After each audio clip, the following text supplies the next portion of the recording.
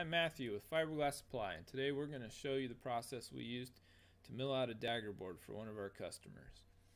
Here we're surfacing the side or the faces of the blank so that when we flip it over the foil will be symmetrical.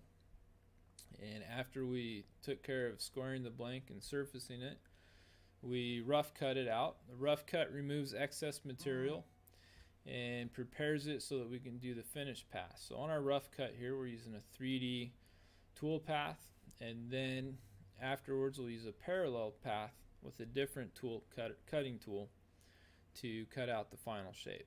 So you can see here that the roughing tool leaves some steps, and while it's starting to look really good, it's still kind of rough.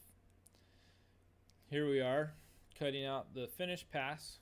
In this case we're using a 1/2 inch ball nose bit with a parallel tooling path that just works its way down the blank about 1/10 of an inch per step. So every time it goes back and forth it moves down about 1/10 of an inch.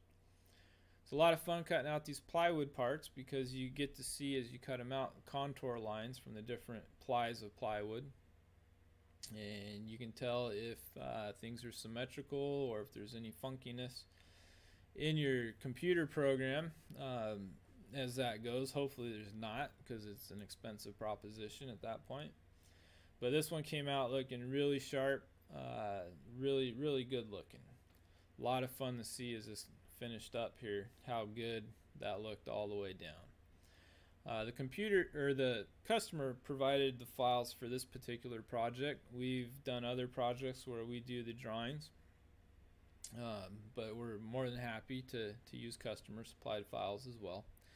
In this case the file he provided had a super sharp edge all the way down the back, so we actually bumped the thickness up about 40 thousandths of an inch so that trailing edge would be a little more damage tolerant. If he wants it finer, I'm sure he's going to glass this board or do some other things to it, so he'll have the opportunity to hone that up. Of course, if it's too sharp it'll damage easy and you run into other problems. So taking a look at that, we're done with the finish pass. We haven't done anything to it. We're going to trim it out, and you can see it here all trimmed out. And we did give it a quick sand with some 50 grit. Not really to take out the milling marks, but just to kind of knock off some fuzz and clean up where we cut the trim tabs off, or cut the holding tabs off. So the customer will take it and finish it from here. And we do a number of things, and it just depends what you want done.